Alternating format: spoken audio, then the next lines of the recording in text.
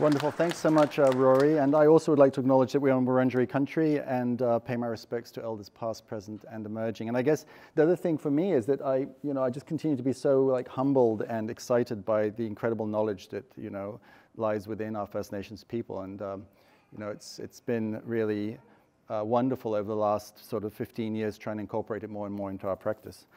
Well, today I'm going to talk to you about 3 of our projects. So Fieldwork actually just turned 10, so we're quite a young practice.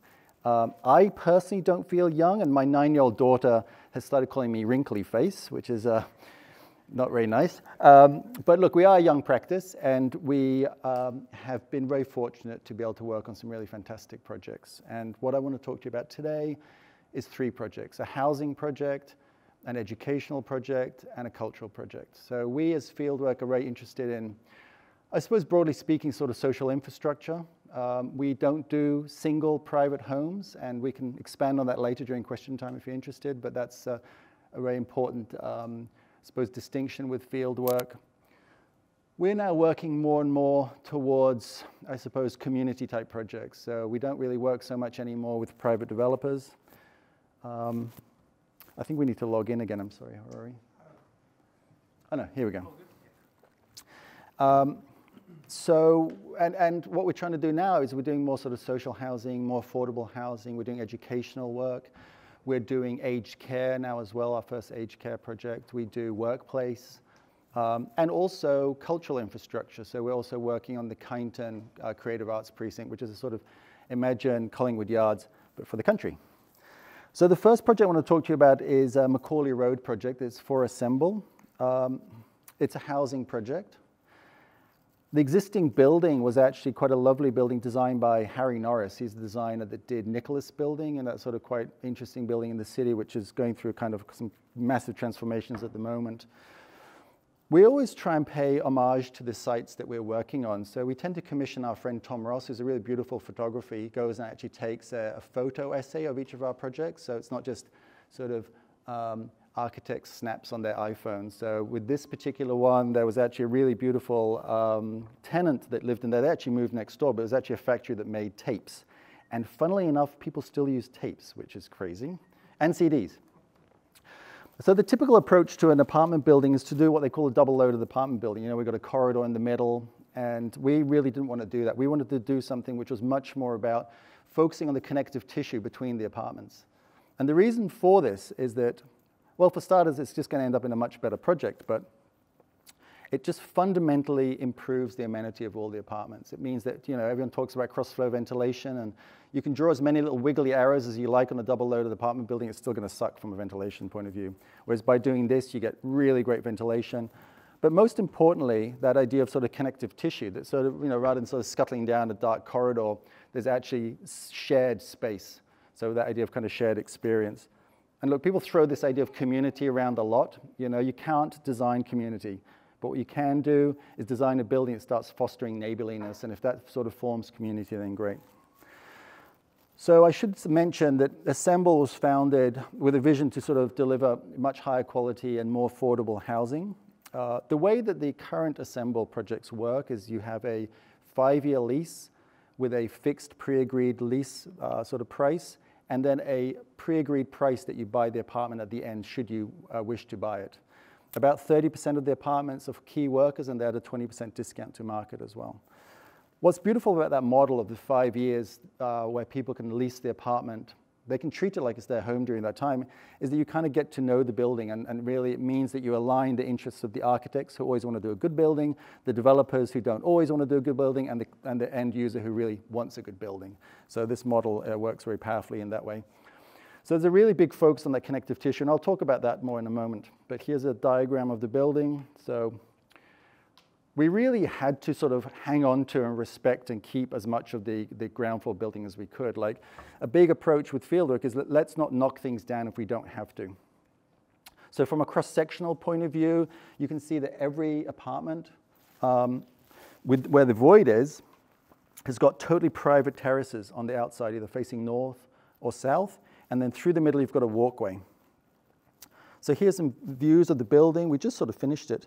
That little cantilevered sort of silly thing, that's just a little sort of moment that denotes that that's actually the communal space. So there's a little communal balcony and communal multi-purpose room up there.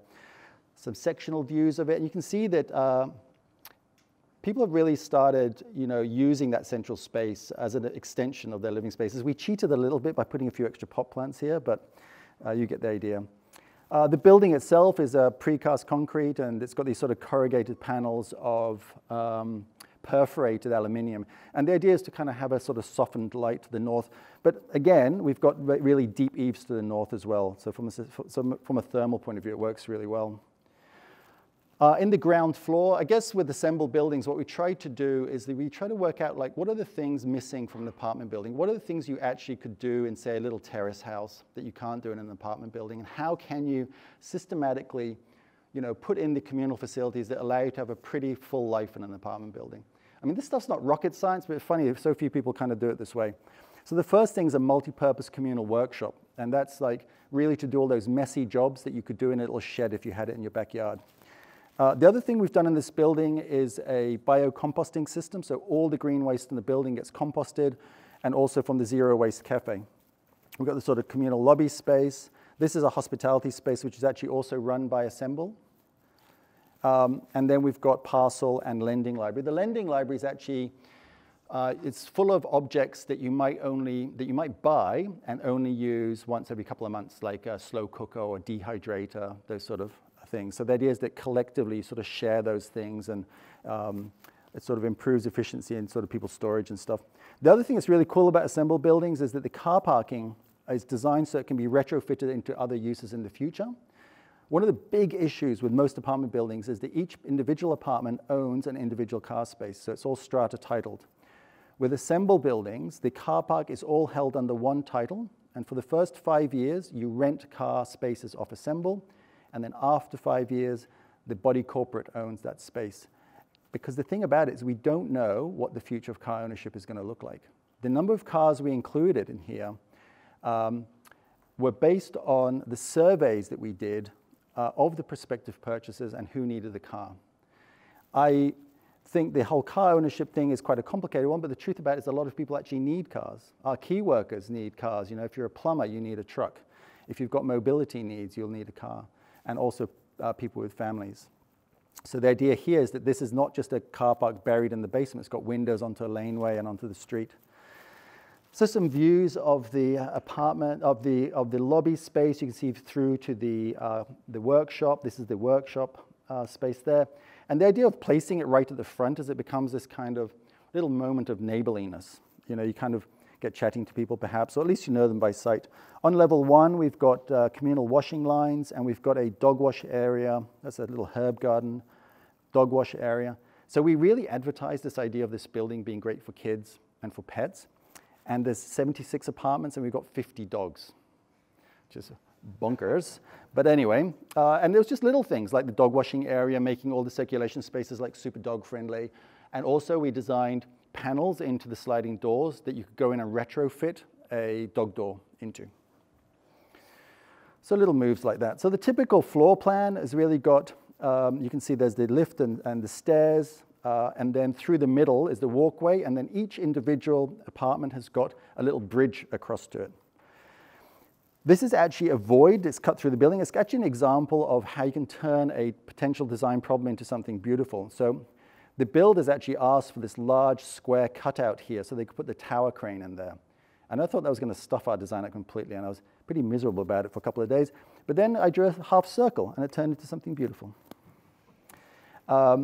So one thing that's lovely about these walkways is you get these views from level to level. You really get a sense of what's going on the other floors of the building. You get these diagonal views down, and you can see that people are starting to inhabit that space. I'm personally, and as Fieldwork, are really interested in this sort of in-between spaces. And these classic sort of walk-ups that you get in Melbourne, the way the internal life of the apartment sort of spills out into that communal space is of real interest to us. And so we're sort of hoping to do a version of that. And you can see the sort of light qualities coming down through it. Also quite fascinated by the Victorian terrace house front veranda. So that kind of interstitial space. And in fact, I lived in a house not dissimilar to this one for like 10 years in Brunswick. And we had our bedroom right there, and our neighbors would walk right past. And the veranda was a really nice sort of buffer. And the veranda is also a really lovely spot to sit with your back to the building and interact with your neighbors. It's a really nice sort of in-between space. So we've tried to do that in this building. Each of the apartments has got a little front veranda. And these sort of little moments as well around of bench seats and trying to make that sort of circulation space somewhere that you want to inhabit as well. And then some of the interiors, you know, there's not a huge amount that's interesting about the interiors. We just tried to do nice, high quality sort of interiors. I should note it's 100% electric. I'm going to talk about sustainability later on because it's a major issue for us, and there's a big critique, is that we all are sucking badly at it right now. But one thing that's great about this building is it's all 100% green power. And in fact, Assemble's made a deal with Hepburn Wind. So there's a couple of big wind turbines powering this building, which is really awesome. This is the top floor, and this is the communal terrace on the top floor. We're actually running an Open House Melbourne tour. So if any of you are interested to see the building, it's much better than looking at photos of it. Please come along. And then there's a multi-purpose communal room. So look, lots of buildings are delivering all kinds of stuff like gyms and things that you just don't really need. We really try to distill it down to things that our prospective purchaser, our prospective residents would actually really want to use. And one of those things is a multi-purpose communal room. So on the top floor there, we've got this room. And it's designed so it can be almost like people's shared scout hall. Like if you're in a little neighborhood, you hire the scout hall. It's got a little commercial kitchen. You can have a kids' party there. It's got the best views as well, so it really democratizes the sort of best views. And the reason I know this works is that I'm actually living in the first Assemble project in Roseney Street, Clifton Hill. And that's been a really wonderful living, breathing laboratory for me. So I'm not an architect who's living in some sort of cantilevered mansion in Brighton. I'm living in one of my own projects, albeit in a pretty good apartment, but still. It's been a really great and very humbling experience for me to actually live through COVID in an apartment building with my fellow residents, and it's really focused in on like what makes for a good neighborly building. The next project I want to show you, I'm going to move through these quite quickly, is an educational project which we completed late last year, and it's just had the first students move in. It's a little smug of me to show you this sketch, but this is like the first sketch I did. And it got built pretty much as is, which I'm pretty excited about. It's very rare in practice that the first concept nails it. But essentially what it is, it's a state school. It's designed for the most high-achieving state school students in the whole state to be able to come to a facility and do university-level subjects. So it's sort of this transition between high school and primary school. So not in primary school and secondary school, sorry. So we didn't want to do this space that sort of, you know, and honestly, quite a lot of high school, and especially primary school, but certainly some high school design is quite patronizing, I think, to the students. You know, like one thing about teenagers, they want to be treated like adults ultimately. So I wanted it to be quite, so it sounds a bit cliche, but kind of quite adult-feeling space. We worked with Professor Ben Cleveland, who actually works in the faculty here. He's an amazing pedagogical design theorist, and we really tried to make this building reflective of the sort of, you know, the best sort of thinking when it came to pedagogy. And it really boiled down to simple things, like that classrooms, you want to be able to track the seasons, you want to have natural light, you want to have ventilation, you want to have views onto living things. So the site we had was totally contrary to that, because what it is, it's on Chapel Street. So that's Chapel Street that runs up and down the page there. It's next to Melbourne High. It's a pretty urban, pretty tough sort of spot to do this. So the concept really was to have this large central atrium, to fill that with living things, plants, and then to make the ground plane quite public and sort of porous and connect Chapel Street, which is on the left-hand side, across to Melbourne High on the right. So here's an axonometric view of the building, so you can really see Chapel Street's on the left. That's the atrium through the middle. Because I was also really keen to overcome, and I should say that this was done in collaboration with our friends at Brand Architects. So they're an education specialist. So it was a collaboration between Fieldwork and Brand. I should mention that. So really from a concept point of view, one of the challenges was we don't want it to feel like this kind of sandwich of different layers. How can we make people, when they come in, the students come in, they feel the kind of vertical energy. They can feel the energy of the whole place. So that atrium really helps to do that as well. So the central atrium space also allows for natural ventilation into all the classroom spaces. It allows for natural light to come filtering in. ETFE roof, it's an inflatable roof. And it's got 2 layers with dots printed on them, and the more it's inflated, the less shadow it casts. So it's really beautiful at adapting to light conditions. Large auditorium space at the bottom, and I kind of almost made it like feel a bit like a boring uni lecture theatre to get them ready, you know. But it's got nice views out to the garden. And then, so that's the whole sort of public realm, and then the classrooms facing out onto Melbourne High or onto the street. You'll see also we've got planter boxes on the outside because we're really keen that those who can't look down into the atrium have also got beautiful plants in their foreground. And then on the top, we've got an outdoor terrace area. So here's some plan views of it, which I'll flick through quite quickly. But you can see that sort of atrium. And we were very conscious about tucking the lift away and kind of almost hiding it. And it's actually sort of in quite a seamless wall. And we've got this really prominent staircase. And everyone uses the staircase, which is really wonderful. We wanted everyone using that staircase. And that's the sort of top floor. We worked with our friends at Openwork. We wanted the facades to be really quite plain and simple. And also, we couldn't afford to do frivolous stuff with this. I wanted to spend all the money on the inside of the project. So you've got these planter boxes, fins for shading, pretty simple sort of robust stuff. It's actually got beautiful plants sort of cascading down already, but pretty utilitarian exterior. But the idea is you then walk in, and inside is this beautiful atrium space. So it's all clad in a sustainably harvested Victorian timber. You can really get that sort of sense of volume. And in the bottom, we've got this beautiful fern garden starting to grow. And these are indigenous ferns growing in the bottom. So the idea is it feels a bit like if you go to the Dandenongs, there's a little kind of ferny gully, that kind of feeling. And you can see there the staircase. You can really get that kind of energy of the building up above you. And you can see the dots reflected on the glass there of the roof, the ETFE roof there. So we filled it, because it's a really tight site, we filled it with lots of nooks and crannies and spaces of all different sizes. Because one observation of teenagers, they like hanging out in nooks and in different group sizes, and really to make it a space that's got lots of little habitable spaces. And then this is a view back from the atrium. There's a kind of cafeteria type space in the middle there of the view. And then the auditorium space with big curtains that you can open up so you can see out onto the beautiful landscape beyond. I was very keen the building didn't sort of hide anything it was doing. So the structure's super apparent, and I'll talk about the structure a bit more. The services are all super apparent. The way it's all put together is super apparent. And also didn't want to have any or minimize applied finishes. So it's all pretty raw stuff, like timber, bits of concrete, wood wool, living sort of plants, and sort of bit of glass. So there's the staircase with the sort of views through. So it's actually a transparent staircase all the way through.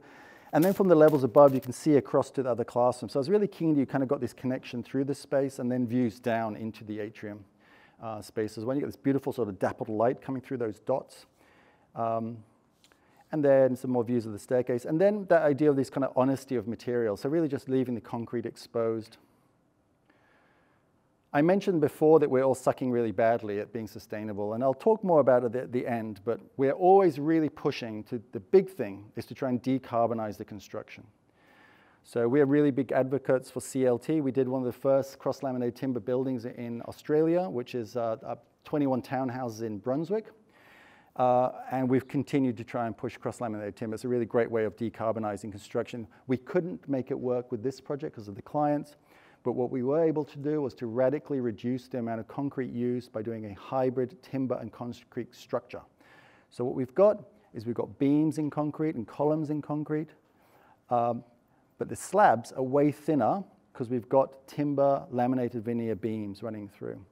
So if you can't convince a client to do CLT, the next best step is a hybrid sort of structure.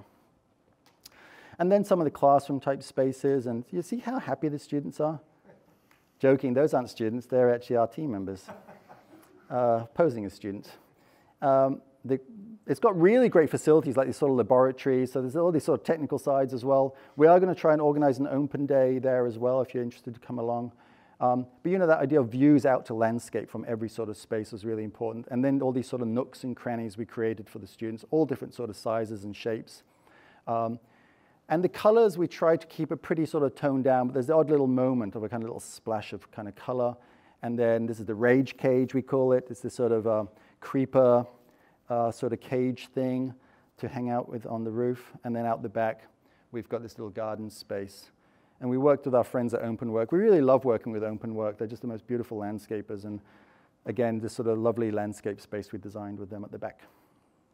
So Collingwood Yards is a project we're very, very proud of. About 7 years ago, we were just an emerging practice. You know, we'd only done a couple of projects. We hadn't really built much. And we got invited as the kind of wild card. We're up against, you know, all the great practices of Melbourne, BKK, KTA, FKA, all those sort of people. And we kicked their butts. So why Collingwood Yards? Well, Collingwood Yards, what it was, is a not-for-profit organization, came together with a mandate to try and provide affordable accommodation for all the sort of great creative practice that was happening, the cultural production that was happening in Collingwood, which was being sort of priced out of Collingwood by the kind of inevitable change of development. So this Tim Gurner quote, we actually found this quote at the time of the original competition. It's like a perfect quote. I'm not going to read it out for you. So ironically, he'd actually just bought this site immediately adjacent to Collingwood Yards, which was a place called, I can't remember what it was called actually. Anyway, it was this lovely warehouse full of artists and creative businesses. It was this really thriving community there. And just after we'd heard that we were shortlisted for the competition, I did what I always do, and in fact I urge all of you to do this, is you've got to visit the site during the day and at night. I always go at night to sites. It's really important. I always try and go on the weekends if I can. So I was there at night. It was about 10 o'clock at night. I just had a beer down at the tote, and I was sort of stumbling back going, okay, well, what am I going to design? What am I going to design here? And I saw across the road, it was called Magic Johnson. That's what it was called. A glowing window. And in the window was my friend Stuart Geddes. And none of you probably know who Stuart Geddes is. Rory Hyde probably does. He's an amazing book designer. He's a classic dude. He's like classic Melbourne dude. So I tapped on the window. He's like, hey, what are you doing? And I was like, oh, we just got shortlisted for this competition next door. Anyway, we got chatting. And the result of that conversation was that we actually did a book as part of our submission for the competition. I think it's part of the reason we won.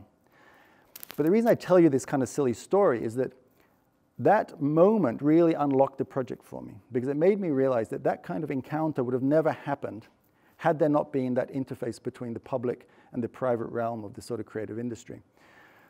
So in a way, we kind of designed Collingwood Yards to harness the power of physical space, to that physical proximity. We kind of designed it to be the opposite of Microsoft Teams before Microsoft Teams were in our sort of consciousness. So this is actually what's been built next door. Sorry about the crappy photo. I actually just took it this morning, but I just went past and I was like, what? So I don't know what the hell this building is. To me, it sort of looks like, I was trying to think like how to describe it. And the best way I can describe it is it's sort of like this blob of late capitalist dark matter, is what I reckon it is. And there's this funny thing that happens with developers. And I'm not saying that all development is bad, right? But there's just certain developers who like to name their projects after things they've destroyed. You know? This project should have been called, you know, hell yeah, negative gearing, or something like that. Or, fuck you young people, you'll never afford it. But instead they call it Atelier, because, you know, it's all about creative Collingwood, etc. Anyway, I could go on for hours. I don't want to sound like I'm whinging about it, but it just comes to show that, you know, there is a lot of these old buildings that are being knocked down and being replaced by something where cultural production is no longer really possible. And look, you've probably had a whole bunch of middle-aged lecturers giving you quotes of Jan Jacobs. I'm sorry, I'm going to give you a Jan Jacobs quote now. It's a little bit boring, but she did say one thing that I thought was pretty good. The rest is all a bit sort of white tears for my liking, but she said that old buildings are like mulch, and that beautiful things can grow from these old things. And we're losing that kind of urban mulch, you know, and I think in a way what we're trying to do is with Collingwood Yards do a bit of that. So back to the book. We did this book which was about mapping out the cultural ecology of Collingwood. And we did that sort of love letter to the existing building. So we got our friend Tom Ross to take these photos. And we have done this ever since with all our sites, because it gets you to look through the eyes of a photographer. You start appreciating it in a different way. And it was a really beautiful building, the quality of light, the textures, the colors, the kind of surfaces. But it was a completely derelict complex of buildings at the time. We also, as part of the process of getting to know the site, we did the most insanely detailed SketchUp model ever. My ex-teammate, it might be one of the reasons he left actually, Piers, who now works with Dreamer, he's an awesome dude. I got him to model even all the graffiti in. I felt a bit guilty about that, but anyway. What was wonderful about it, though, is it made us realize that actually the building was playing quite an important role with all the posters on it. So it actually catalyzed us to make sure that we reintroduced the ability to still put posters onto the building. And also it taught us that it's important with the new building not to be too sort of precious. So what did we do from a design point of view? So it was this sort of derelict complex of buildings. It's got the Keith Haring mural on it. The design competition submission had two key ideas. The first one was that the obvious entrance to the precinct isn't the right entrance to the precinct. So everyone thought, oh yeah, let's go through there, it's the main entrance, that's great, you know. But it doesn't, you know. Like, it says all these things about, you know, 1930s ideas of sort of human progress, but it doesn't say everyone's welcome to this place. It doesn't say there's a place for new ideas. It doesn't say, you know, whatever your background, you know, whatever your sort of culture is, you're welcome here. Definitely doesn't say that. So we took the path of most resistance, because it's a pretty serious heritage facade, you know. We decided, let's punch a hole in it. Let's punch through it and get into that courtyard and make it an entrance that can speak new things, that can say new things. So here's an axonometric diagram. Fieldwork, we love doing axonometric diagrams. We love really sort of diagramming our design ideas. So here's a cutaway, and it shows that first green arrow is that entrance really unlocked the central courtyard, because we were blessed from day one with a really beautiful central courtyard. I mean, it was full of sort of old crappy bits of building and stuff that we peeled away, but there was these lovely trees there. So that allowed us to come in on grade. And then we put a secondary entrance through the back, because the aspiration was to make the building really porous, to invite the broader neighborhood and the broader community in, so that the broader community can actually observe and hopefully participate in the process of cultural production, you know, because a lot of the places where cultural production happens are quite closed off. We wanted to invite people in. The other thing that sucks about old buildings is they can be quite beautiful and whatever, but if you've got a mobility issue, or you've got a pram, or big heavy artwork, they're terrible. Or if you're in a fire, it really sucks. So we had to put new staircases and things like that, and I'll talk about those in a moment. So this is what the new entrance looks like. You can all go there and have a look. I should mention these columns, because I wanted it to be this sort of almost portal into another world, you know, with this sort of micro-perforated stainless steel, and the idea was it's sort of quite an urban feeling entrance. And after we finished, we actually stood and did observation for a few hours, and it was quite interesting. People would walk up Johnson Street, and they'd go past the Art Deco entry and not even take a second glance, but then they'd stop here and they'd look in, and quite often would go in. So that sort of sense of invitation worked. But these two columns were not meant to be there. Halfway through construction, we were told by the builders that if we could keep the columns, we'd get a 200 grand saving. So I thought, bloody hell, this is going to stuff the project, stuff my beautiful vision. And they also wanted it in a high contrast color so people wouldn't walk into it. But then I had this brainwave, because my partner Eugenia Lim, who's a wonderful artist, she was actually doing a project on Robin Boyd's legacy in a gold suit. So we had this real gold vibe going on at home. And I thought, let's gold leaf the bloody things. And it's worked out to be a really successful thing to do, because it still shows the kind of brickwork, the texture, but it's transforming into something else. I didn't want that sort of ye olde brick look in there. So then stepping through, you get to see the main courtyard, looking back into it.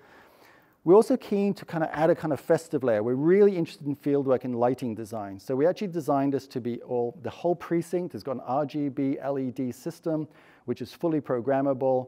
So at night, it becomes a pretty sort of interesting looking place. And I thought, because you're students of architecture, I'd show you this. I've got some images here from our original design competition. And it's quite fascinating looking at what kind of got built versus what we originally conceived. And it was funny, we were working in SketchUp world where everything is white. And we thought, let's do this out of Corten. But then as soon as we got the real material, oh, hold on, Corten's going to really suck here because it's all kind of red brick. Anyway, just a sort of interesting contrast. So that's sort of walking into the courtyard. And then you get these sort of beautiful lighting effects in there with the RGB and the gold, and sort of becomes quite interested in the place being very different at night from the day. And that idea of visiting sites always at night, trying to see them in different modes, can sort of inspire you to think more about, you know, the different modes of use of it. Technically, it was a super complicated project. We actually put a radio station in underneath the building. So actually, it looks like a sort of quite a relaxed place, but it was a really challenging construction process. And then the laneway at the back. So we sort of punched a little laneway through the back. There was an existing laneway. We pulled all the bluestone up, sliced the top off, and then relaid it down, and then the windows sliced down to the ground. And instead of putting like a black trim that a lot of architects like to do, I wanted to keep it quite evident what we'd done. So with keen eyes, you can say, oh, that used to be a window. We're not pretending it's anything else. And then in there, we did a little sort of shopping arcade, Uro bookshop. We are blessed to have an architecture bookshop in Melbourne. You all go and spend all your money there, okay? To have a bricks and mortar architecture shop is the most beautiful thing. And then stepping through to the courtyard. The courtyard, all we really did to the courtyard was we worked with SPLA Landscape and her team, but it was a way, really tried to just pull out the old building matter that was there and open it up so it could become a really public space. And it gets used incredibly well for events and markets. And the second big move was that the existing building, we didn't want to stuff around with it too much. So to get it up to code and access, we thought we'd actually clip all the new infrastructure on the outside of the building and try and make them objects of beauty in themselves. And that completely unlocked the project, because try and punch a lift shaft through an existing heritage building, very challenging and expensive, but clipping it on the outside, a lot more cost effective. And we were keen to make them sort of objects that were interesting in themselves, you know, quite sort of sculptural objects. That's my daughter in the foreground. This is in the top of the Yuyangs. Really fascinated, by the way, when national parks see these sort of cool boulders or cool tree, they build these things around it. So that was the direct influence. The other one was I actually went to the first Dark Mofo in Tassie many years ago, and there was a concert at night. It was in a back laneway in Hobart, and the performers performed from the steel staircase. It sounds a little bit kind of corny now, but it was actually mind-blowing at the time. And I was like, staircases can be performance spaces. So that kind of inspired the idea that, you know, try and make it quite performative. And what's been lovely is the community within Collingwood Yards have really embraced the architecture. There's a lot of custom sort of projections and works that have been created for the kind of architecture as well. This is the before and after of the main courtyard, sort of created a bit of an amphitheater space, and then that form sitting through there. Again, competition concept stuff. There, and then what we built. So again, that idea of quite sort of sculptural form, and then these sort of cantilevered platforms. And what's been quite beautiful about this particular architectural element is that a lot, like I mentioned before, a lot of artwork's been created for it. So the Centre for Projection Art's actually got an ongoing program of projections for the lift shaft, which is really great. And everyone's like, oh, it's going to be the wrong proportion for that. No, they actually really love the fact that it's a weird proportion. And there's also been performances. This tenant actually did a concert playing instruments and the architecture. So I was pretty happy about that. Pretty jolly time. And then there's a great rooftop bar. That's what the building looked. This is pretty typical of what the building looked like before. A lot of what we did was just peeling layers away. So we actually looked at the history of this and the evidence in the building that this used to be an outdoor corridor. So we pulled the windows out and turned it into this lovely outdoor sort of semi-outdoor space. This little moment of gold glass in the existing building. And we decided that every new window or opening that we created, we'd put a little piece of this gold glass in there. And it's been really beautiful seeing how, and it was just a little romantic moment. Like, we just captured this photograph. Tom Ross did. He saw it through slightly different eyes. And I just thought that that was such a wonderful moment that we decided to introduce that gold glass. And it's actually sort of inspired some of the internal fit-outs of the spaces as well. The big moves in Collingwood Yards we made super obvious. But as we went down through the scales, we really blurred what was new and old. And we didn't make judgments about what was good to keep and what wasn't good to keep. Like, we were pretty neutral about that. We just tried to keep everything we could. So these different layers of different paint colors. We didn't want to Botox the building. You know, like sometimes you go to these heritage buildings that have been redone, they look like Kim Kardashian's kind of forehead. You know, we don't want that. We want it nice and wrinkly and, you know, showing its age and being a relaxing place to be. So before I finish, I just want to say, like, what are the current preoccupations in fieldwork? Our buildings are getting to look more and more boring because we're more and more interested in what they do, not what they look like. And really, the big, big focus for us is sustainability broadly. Like, the truth about it is, I mean, as architects, we always work on this notion of offsets. And I don't mean carbon offsets, which are kind of BS anyway, or a lot of them are BS, is this idea that you're doing this great piece of community infrastructure, therefore it's okay if it's creating some damage to the ecosystem. where we want to work towards and where we're very focused in Fieldwork is how can we deliver this community infrastructure, this cultural infrastructure, this housing infrastructure in a way that doesn't cause ecological damage, you know? And it's very easy now to do, like, you know, zero carbon in operation. It's very easy to do all electric.